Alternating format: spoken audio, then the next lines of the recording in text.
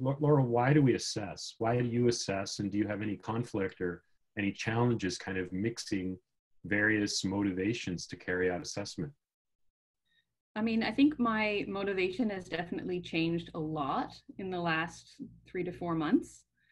I had a few sleepless nights as we approached the summer semester about not only how are we going to assess, but what is the point and what are we really trying to gain from this? And what I have come up with is really, I want the assessment to also be a learning experience for the students. I want them to gain from it as much as I do. And I don't want it to be just for the sake of.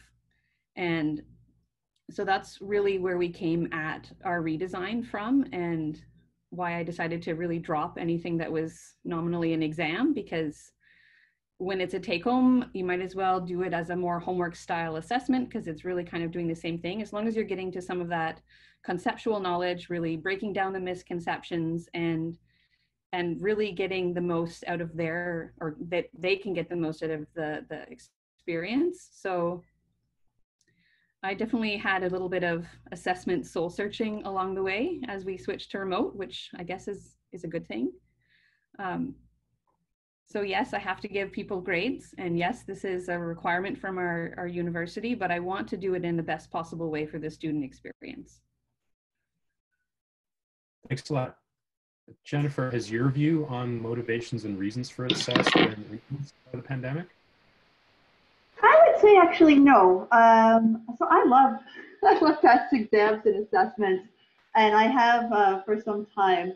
I do find they're a really important focal point for learning. I agree that they're learning for the students, they're learning for us. And over the years, I used to spend, earlier in my career, I would spend a lot of time to make sure my lecture was super polished and, that, saying the right things in front of the class. And then, but my efforts have definitely shifted in recent years, and the vast majority of my efforts now are designing assessments, what kind of questions we're going to ask, how they're well aligned. And I think that alignment is so key.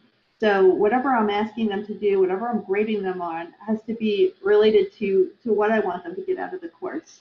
And so now it's a blessing to be able to teach the same course for a number of years, so that you can kind of have the baseline materials under control, so you have the time to carefully design assessments, ask interesting questions, and think about the rubrics, how they're going to be marked, and make sure they're aligned with your outcomes. So I really find that's when you have everybody's attention. That's when they're all, back in the days when we were in the exam hall, you see them all there for 2 hours working on, important, relevant questions. And I just feel good about that. So it's true, there's challenges in switching online, and like academic integrity and all that, and that's kind of this the dark side, and definitely difficult to deal with. But putting that aside, I do love assessments, and I think that they're just so important for learning.